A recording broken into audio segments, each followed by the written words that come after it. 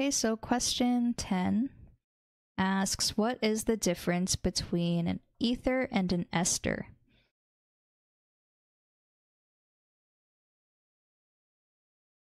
So an ether is when you have an oxygen that is in the middle of two different organic groups. So these can be any carbon groups. So that's what the R stands for. So a way to remember it is that there is a carbon on either side. So these are ethers. So esters are similar to ethers, except it's kind of like the carboxylic derivative. So it is also in the middle of two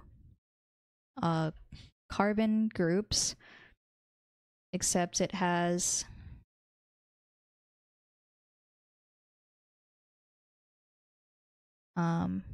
a double bonded O and another O. Yep, so this is what I mean by carboxylic derivative, is that it is the same as like a carboxylic acid, except for it being at the end, like instead of it being OH, it's in the middle, so it has another carbon group attached to it on the right side. Okay, so this is just a breakdown of ether versus ester. So the junior tutor said, although they sound similar, the two classes of organic compounds are different. You can see this by looking at their structure.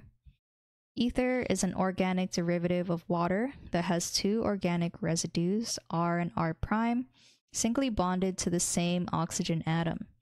Ester, on the other hand, is a carboxylic acid derivative where the carbonyl group is bonded to another organic residue and an alkoxy group.